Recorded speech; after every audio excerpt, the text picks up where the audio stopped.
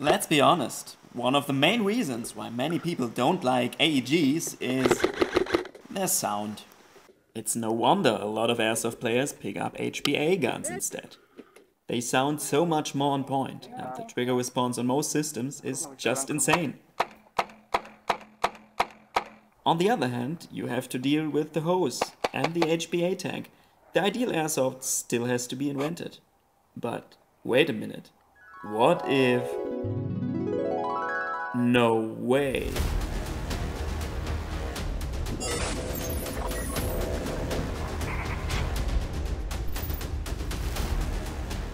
A few weeks ago, YouTube recommended me a channel of a guy who builds the most silent and crispy AEG systems I have ever seen. Not only once, not only for a specific kind of replica, he nails it every single time. The name is PrimeMech Airsoft and he's located in France.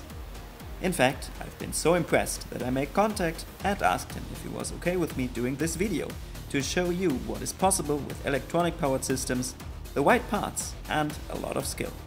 Let's get a closer look on one of his builds. This particular one delivers 1.1 joules at 0.28 gram BVs and is claimed to sound just like an HPA gun.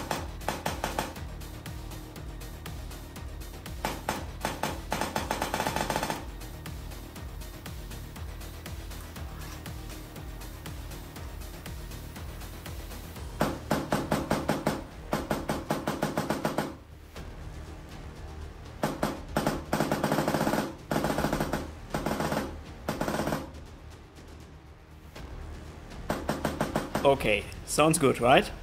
But really as good as HPA? To find out, I asked a friendly guy from the community for some Polar Star shot examples to compare. Feel free to check out his channel too.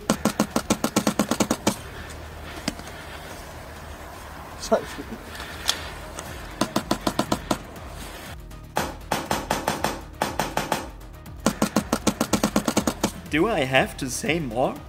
I don't think so. Let's see what PrimeMech can do on some more energy output in the range of 2 joules.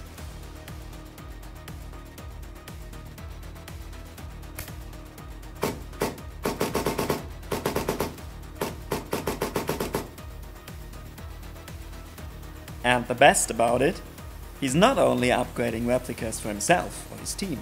No, you can reach out to him and get your own AEG tuned up. He offers you to discuss your own preferences and budget to find your ideal solution. In the following video, he shows what is possible on the lower end of the money scale.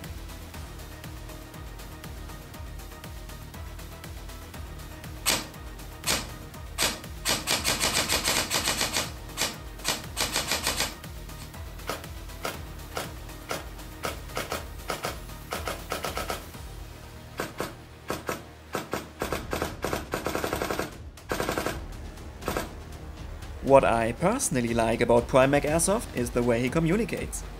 He's very open to talk about the parts he used in his builds, reacts to your comments, and even gives you tips for your own teching projects. The only component that is not open for everyone is the magic pad, some kind of servo pad he uses exclusively to silence the piston impact. However, I was curious and adapted some of his ideas by myself. This is what came out.